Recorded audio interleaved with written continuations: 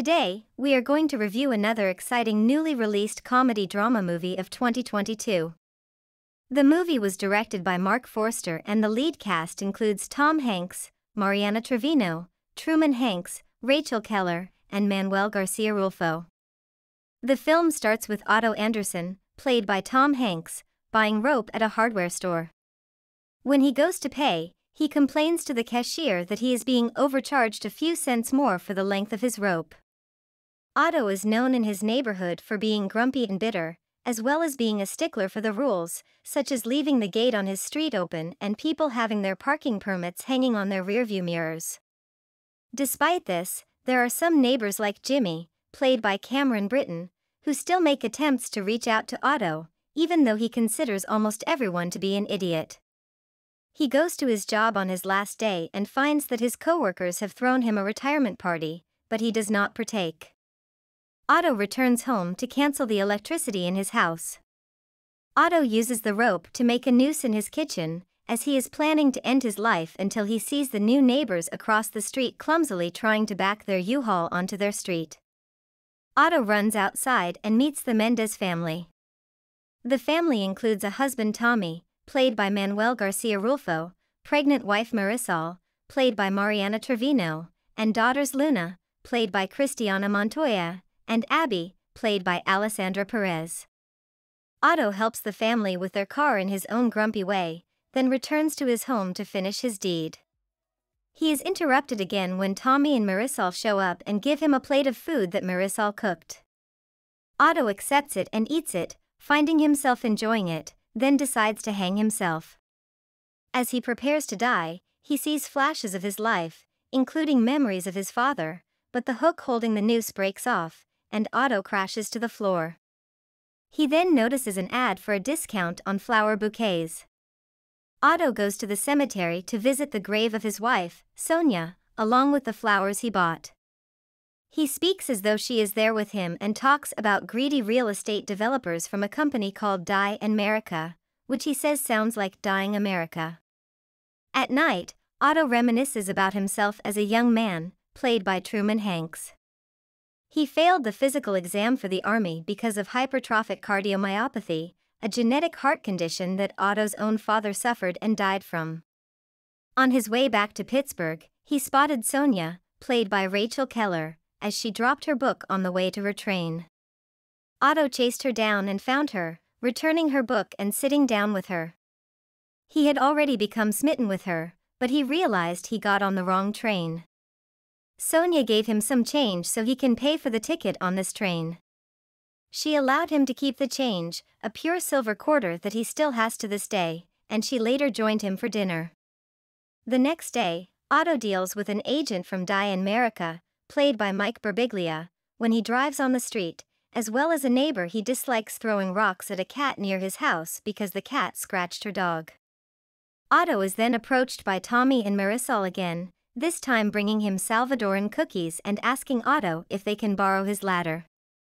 Another neighbor, Anita, played by Juanita Jennings, asks Otto for help with bleeding her radiators so it can produce heat again. Otto begrudgingly does so on the condition she gives him back a garden hose he let her borrow over the summer.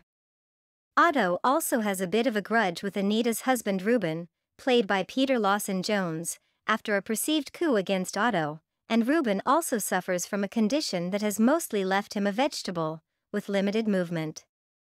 Anita says their son Chris has suggested putting him in a senior care home.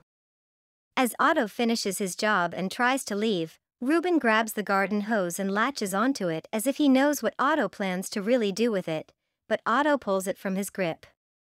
Otto sits in his car in the garage and attempts suicide once again via carbon monoxide poisoning, hence the hose.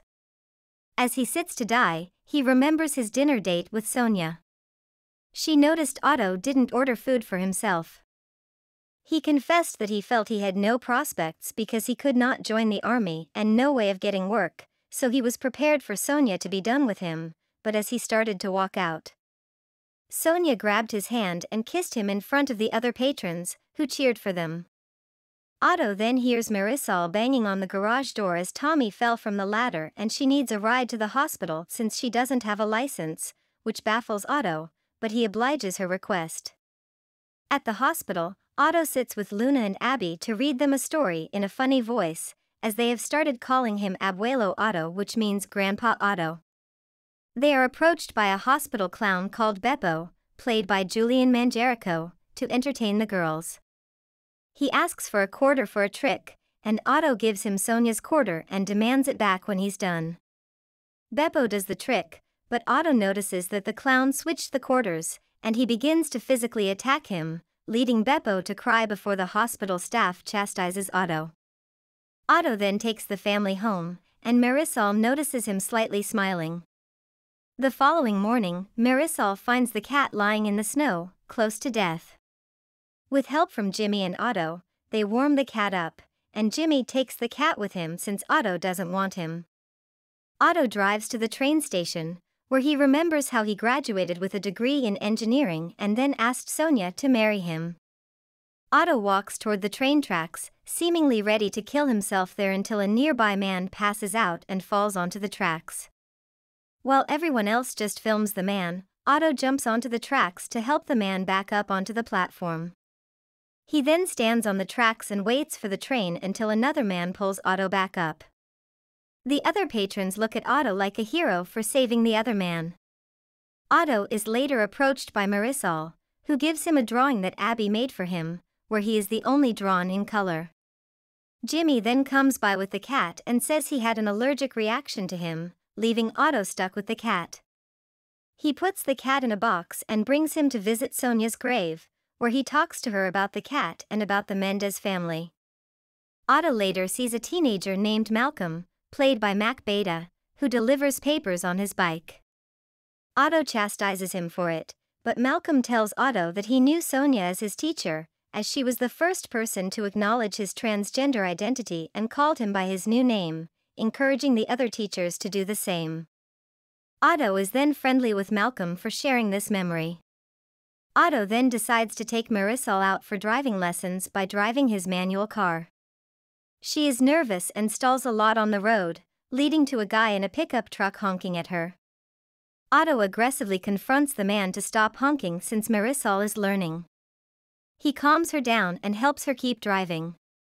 They end up at a pastry shop where Otto would go with Sonia all the time, and he buys Marisol a Swedish eclair that he and Sonia would eat. Otto talks to Marisol about how things were for him and Sonia when they first moved to the neighborhood, where they were best friends with Ruben and Anita, played in flashbacks by Laval Schley and Emily Ellison. However, Otto and Ruben had disagreements over their love for cars. Otto preferred Chevys while Ruben was a Ford guy. Marisol later asks Otto to babysit Luna and Abby while she and Tommy go on a date. Later on, Otto helps Malcolm fix his bike chain before he is approached by a young woman named Sherry Kenzie, played by Kelly Lamar Wilson, a social media journalist. She wants to interview Otto over his rescue of the man who fell on the train tracks, but he turns her away. Marisol comes by again and offers to help clean his stuff out, including some old coats of Sonia's, but this makes Otto upset, and he angrily rejects her help. Making things worse is the Die America agent coming by again, telling Otto that they have a file on him and that he knows about Otto's heart condition. Otto's heart starts to cause him distress, and when Marisol tries to help, Otto just returns to his house and doesn't answer her when she continues knocking on his door. Otto goes to grab a rifle. He sees a cap from Niagara Falls and relives his worst memory with Sonia. She was about 6 months pregnant when they were taking a bus back from the falls, and the bus got into a terrible crash. Sonia was paralyzed, and they lost their baby. Otto then hears a knock on the door and just barely misses his face when he accidentally pulls the trigger. He finds Malcolm at the door, asking if he can crash on his couch because his father kicked him out since he doesn't accept his trans identity. Otto lets him stay on the couch. In the morning, Malcolm makes breakfast and helps Otto do his rounds on the neighborhood. Otto and Malcolm are found by Jimmy, who tells Otto that Die America is trying to force Ruben and Anita out of their home since they found out about Anita's Parkinson's diagnosis, which she hasn't told anyone else about. The company also allegedly made arrangements with Chris for selling his parents' house, but Anita has stated that Chris hasn't talked to them in years and has also been living in Japan. Otto needs to make a call and asks Marisol to use her phone, but she refuses because of how he yelled at her and didn't answer the door when she was knocking for a long time and had her worried. Otto apologizes for his behavior and tells Marisol the truth that he has been trying to commit suicide after losing Sonia. He also mentions how he was kicked out as the head of the Homeowners Association for attacking one of the board members for not allowing for help for Sonia, who needed a ramp to go up and down her steps. Marisol lets him use her phone, and Otto knows who to call. The Die in America agent arrives with a few of his goons in tow to try and evict Ruben and Anita from their home. Otto had called Sherry and her own crew to record Otto exposing the company for illegally obtaining medical files on himself and Anita, as well as lying to them about being in contact with Chris over negotiating the sale of his parents' home.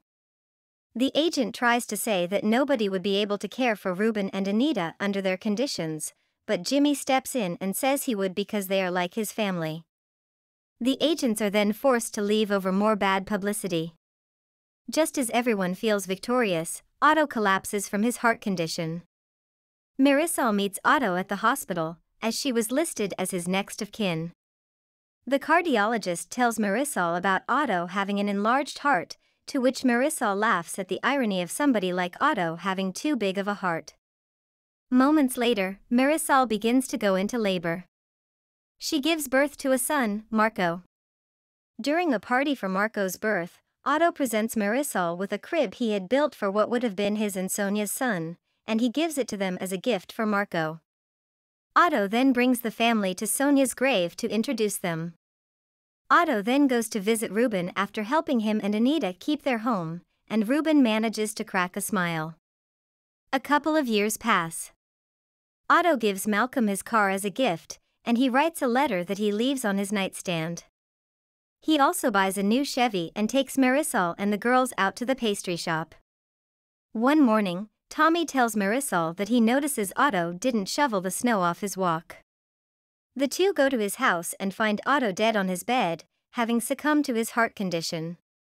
As Marisol cries over his body, Tommy finds the letter that he wrote, addressed to Marisol. In it, Otto explains that he didn't hurt himself and that he knew his time was coming. He made arrangements with his lawyer to leave his home and money, as well as the cat, to Marisol and her family. That would help put the kids through school and keep them afloat, but he tells Sonia to not let Tommy drive the Chevy, letting her know that she is most definitely not an idiot. The family sets up a funeral for Otto, which has a decent turnout and includes people like Malcolm and Sherry. Jimmy and Malcolm vow to complete Otto's rounds like he used to. Otto signed the letter Abuelo Otto, and the last shot shows he was buried next to Sonia.